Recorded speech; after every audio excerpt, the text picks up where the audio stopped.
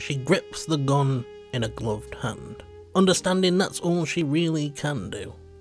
She doesn't know if she can take this. She's shaking and her heart is breaking, but she doesn't really have any other choice.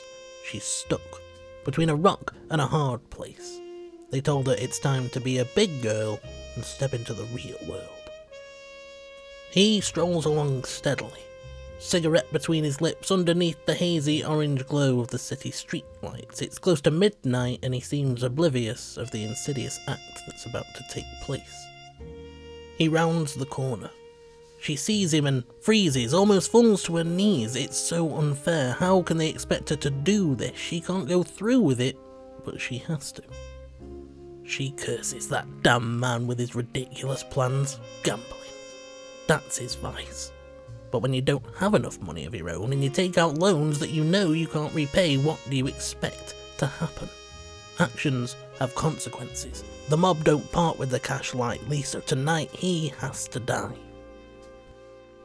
She's under the impression he has no idea what's about to happen, but he's fully aware, and whilst he's scared, he knows this is the only way that things can go.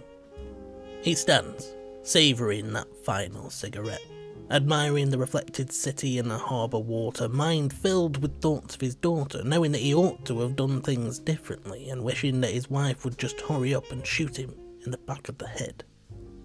Of course, he doesn't actually want to die, but he has no doubt that there's no way out.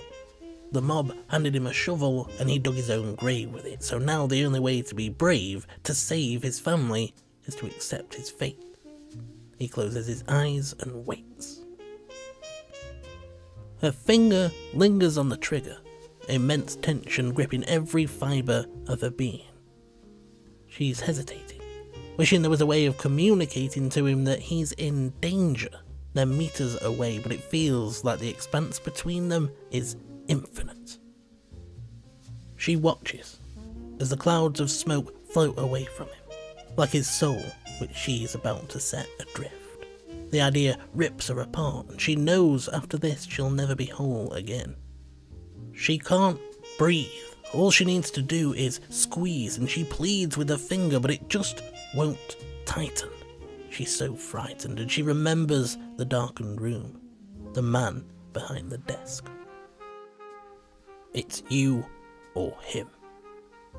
You can shoot your husband now and consider your debt paid, or you can refuse, and then you all lose. Your family can die together, but there's really no need for that. Just do us this one favour and you can be free. That's what she was told.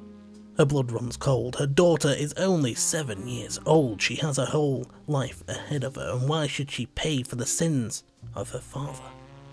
And that's it. That's the thought that sets her free. The realisation that what she's about to do will be done through love.